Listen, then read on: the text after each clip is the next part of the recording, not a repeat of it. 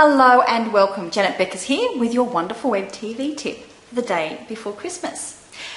When I was deciding what I was going to make this video about, because day before Christmas it should be something special. First of all, I was trying to rope my children into singing a song for you. We were, or maybe I'd put on silly hats, or I'd do something really Christmassy and fun and cheerful.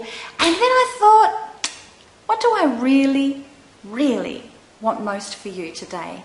And I thought that's what I'd share with you today, is what I truly hope for you.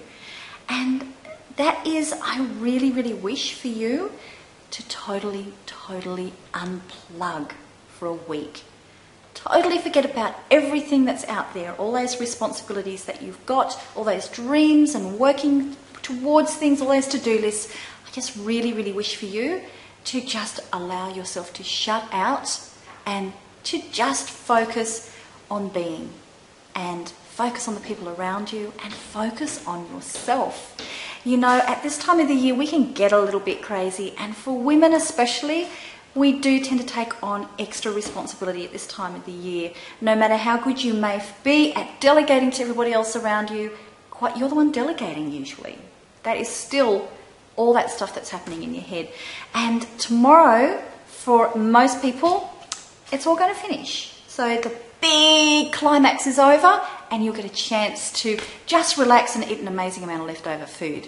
Now, for whatever reasons, whether, Christmas also brings up times when there may be other things happening in your life that you're not really that happy about, and Christmas can put those expectations on you for everything to be perfect. So that's my wish for you, just to enjoy being and to really focus on the things that you are really grateful for, the simple things in life.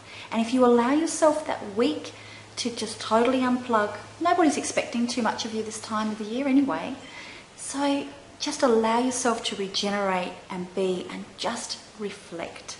And next week I'm going to be sharing with you an activity that I do every year at this time of the year that allows me to take that feeling and to be able to hold it for the rest of the year. So what I'd like to hear from you is, what is it that you are most grateful for at the moment? Looking back over the past year, what are you truly grateful for? I'd really like you to share that below with me and with everybody else that's listening, and see if we can just grab hold of all those things that we can just hold on close and say how wonderful it is. So let me start.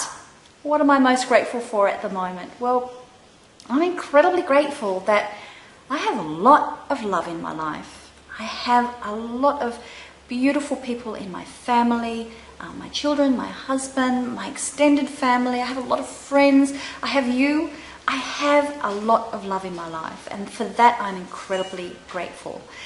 And I'm also incredibly grateful for great health for myself and for my family. And especially so, most of you may not realise that, not that many years ago, I was very unwell. I often had to walk with a walking stick. I had an amazing lack of energy, and to do really active things was not an easy thing to do because I had really swollen joints and knees. And this year I've been able to get my Surf Life Saving bronze medallion, and I've been able to start running, and all of these wonderful fitness things that I've been able to do. So I am especially grateful for health. These are just the simple things that I'm very grateful for. And I'm also incredibly grateful to the wonderful community that has developed around Wonderful Web Women. And we just seem to be attracting every day more and more really wonderful, caring, passionate and high integrity people to our community, and that's you as well. So I'm incredibly grateful for that. So there's 3 big things that I'm grateful for at the moment. So I'd love you to share down below as we come towards the end of the year, before you totally unplug for a week, I'd love to hear what you're grateful for as well. And as always, I wish you a Merry Christmas. Bye.